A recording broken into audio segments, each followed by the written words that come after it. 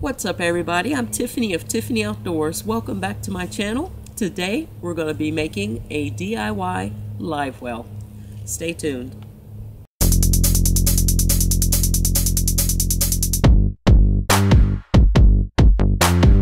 There's the hawk.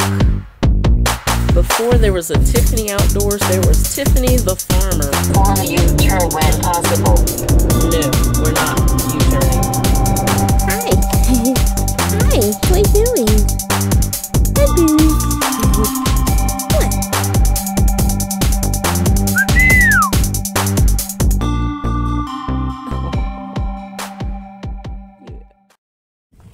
Alright y'all, here are my list of supplies and things that I have for this build. I've got 2 of these baby bubbles. Got 2 of those. I also went ahead and bought a large bubble box just in case these 2 could not power the air stone that I got. I got a really long air stone. That one is soaking right now. Let's see, I got a 5-inch net to use as our dip net. I've got some E6000. There's a repair on the cooler that we're going to be using for this live well that I need to make, so I bought some of this to try and fix that. I also got some little hooks. Got these little tiny cup hooks. There's the size there. That's the size out of that. And I got some sheet metal screws there. There's the size for that. Number 8. They're 3/4 inches long. Got some of those. And I also got some of these number 6 wood screws. And those are a 1/2 inch long. I'm not going to be using any wood. I just got those for the length. Also got some of these command strip, the refill on the Velcro. Got some of that. I got some of these sawtooth hangers. Got some of those, and these are the large, which is almost 2 inches long. And I got some of this silicone clear. Alright, y'all. And I have this cooler. Now, I bought this cooler at a yard sale. I think I paid maybe 10 bucks for it at a yard sale. But let me show you what we got going on here. So, right here, see, that is broken. That snapped off. So that's what I'm going to use that E6000 for. I'm going to repair that. I also got a little rag here that I'm going to clear it out, wipe it out. It's got some dirtiness in there. I'm going to clean this out really good.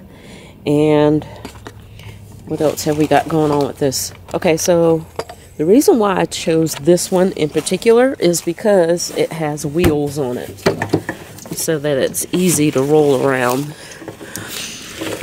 So that's going to really help with the maneuverability. Alright, y'all.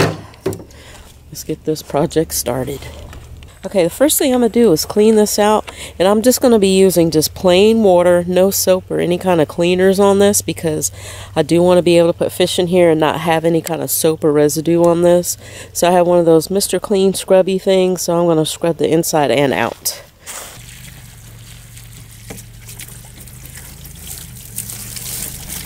That was easy to clean out. I'm going to let that dry, and then we're going to go and get some tools for the assembly of our little doodads that we're going to do on there.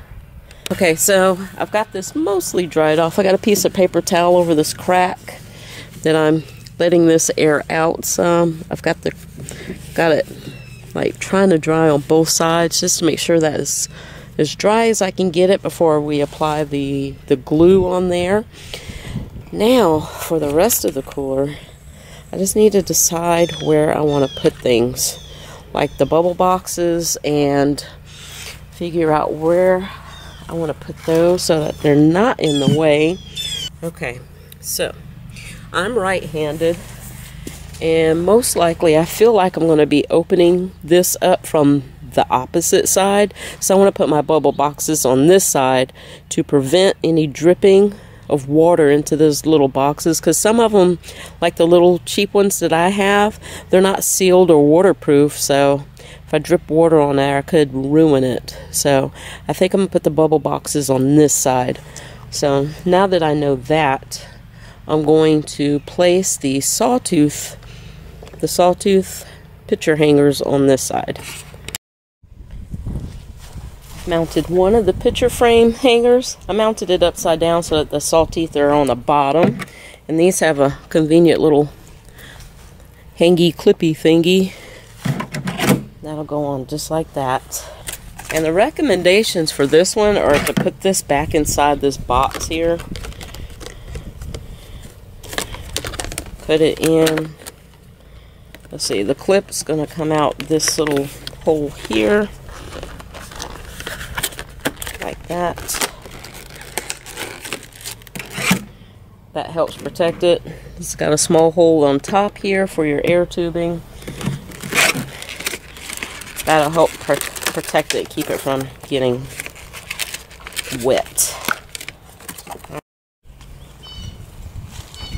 Alright, let's see where I want to put this for the tubing to go through. I think if I put it right about, let's see, I don't like how that slides, but I think I'll put it right here. That'll be good enough. And I'm using a 5/16 drill bit.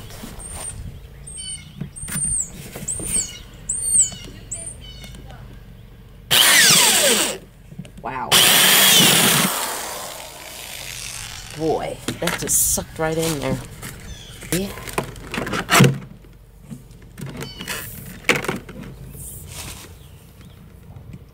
Push that right on through.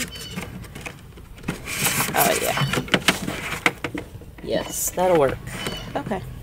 Okay, so next thing I want to do is figure out where I want to place the dip net. If I'm going to be on the other side, I want the net to be on the same side I will be on. So let's switch to that side. I think I want to be able to hang it like this, y'all. A little bit more streamlined, kind of out of the way. Right there for that one. There we go. That looks good right there. I'm happy with that. Boom, boom. And just hang it back up there like that. Liking it. Alright, so now I want to repair the handle right quick. Alright, so E6000. It says to rough up the edges with some sandpaper, but yeah, I'll do that. Alright, E6000. This is my first time using this adhesive, so I hope this stuff works.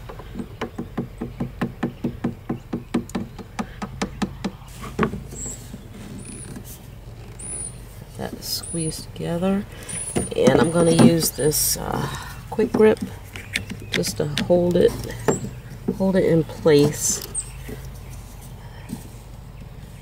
There we go. So I'll just let that hang out, do its thing, and dry. And in the meantime, I am going to go get the bubble stone so we can put that on the inside. Okay, I got my bubble stone in there, and I have the command hook sticky thingies, and I thought they were the Velcro ones, but they're not. So I don't want to permanently affix this in here without a way of getting to the other side, because those command hook things, they stick very, very well. So I just have this free floating in here, or just in here freely without without anything holding it down. So what I want to do is go get some batteries, put them in the bubble box, turn this thing on, and see how well it works. I'm going to pour some water in here to go ahead and test try this bubble stone. Unfortunately, Bailey saw the bucket and now she thinks it's her dinner. So there's that.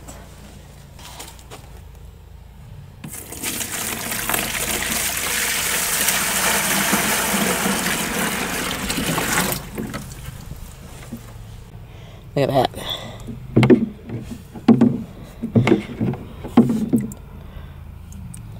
Blurg. So what I may have to do is weigh it down with the screwdriver. See if that helps. Okay, there we go. I wedged the screwdriver here, so I am going to have to mount this down here permanently, or else it's going to flip upside down. Don't want that. I have 2 batteries in here.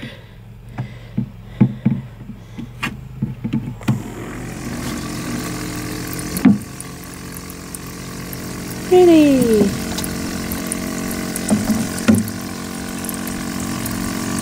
Very cool. I was kind of concerned that the baby bubbles would not be able to power this, so that's why I bought the bigger box. Alright, I'm pretty satisfied with this. This is cool. So what I want to do also is think of a better solution for this to keep this from sliding around. Although once it's in there, I think it's fine. Tons and tons of aerated bubbles. I'm happy with that. I just have to, I am gonna go get some Velcro and Velcro that down. Yeah, I gotta go get some Velcro that down. I want that to be a lot more secure in there like that, without it flipping upside down. I don't want it to do that while it's in the thing, or else it's, I don't know, I feel like the bubbles aren't gonna be as effective at aerating the water. But very cool. So, and I've tried this bubble box. It does run on 1 or 2 batteries.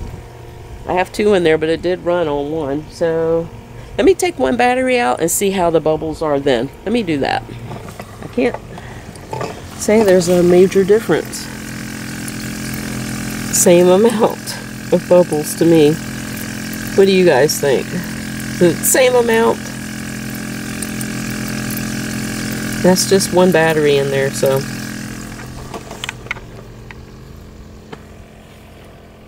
Alright, I am going to call this build a success. Now, the real test will come when I get some minnows in here, get some little feeder fish, some live bait, so I can catch something. I have to catch a fish this year. I have to. It's my goal. Alright, y'all. Thank you for watching.